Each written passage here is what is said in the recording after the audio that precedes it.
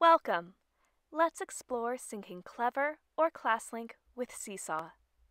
Before we get started, make sure you're signed in to your Seesaw for Schools district admin account. In order to access your roster sync dashboard, you must be a Seesaw district admin. To start the flow of data between Clever or ClassLink and Seesaw, first you will need to manually initiate a full sync. If a full sync has not yet been manually initiated, you will see this banner on your district dashboard. To run your first sync, tap Manage Roster Sync. On your Roster Sync dashboard, you will see a list of schools. The schools listed in your Roster Sync dashboard indicate that data for that school is being shared through your Clever or ClassLink sharing rules. Data between Clever or ClassLink and Seesaw is synced school by school, so this list should match the list of schools that will be using Seesaw this year. The green checkmark and syncing nightly status indicate that the connection between Seesaw and Clever or ClassLink is set up and standing by for your first sync. Because a full sync has not been run yet, all schools should have the Last Data Changes Never status. Data will not automatically flow into Seesaw until you have initiated your first full sync. Tap the blue Sync All Schools button to initiate the first full sync, which will bring all Clever or ClassLink data over to Seesaw. During this process, new classes will be created, existing teacher and student accounts with emails or student IDs that match the information in your shared data will be found and updated, and accounts will be created for all students and teachers who do not have existing accounts that match the data in the sync. This process can take several hours depending on the amount of data syncing. Please feel free to check back later. There are 3 types of syncs between Clever or ClassLink and Seesaw.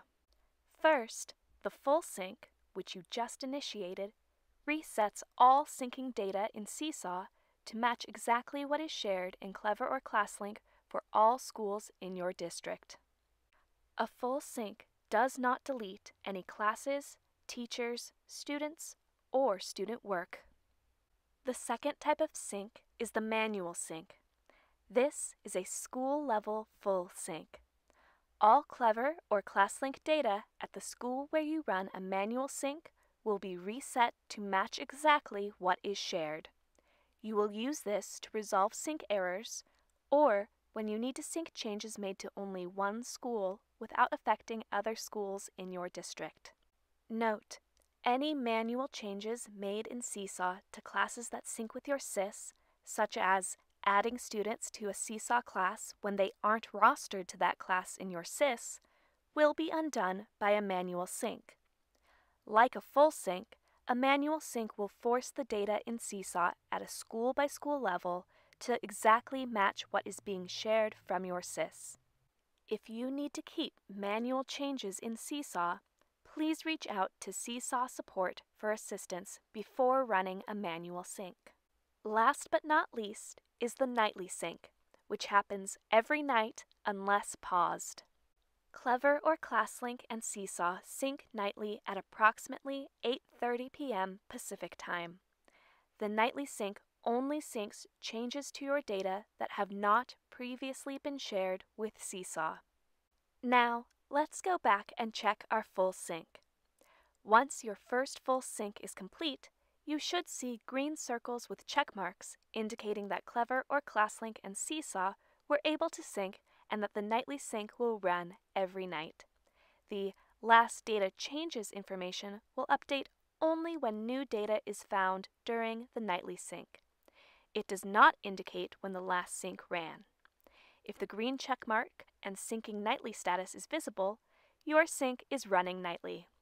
Instead of a green check mark, you may see a red X.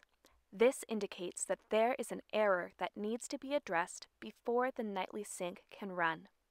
For more information on how to resolve these errors, please visit our Help Center or contact Seesaw support. That's it! You've completed your first sync. You should not need to run another full sync until next school year. Find more setup steps and resources here. We recommend bookmarking this page for quick access.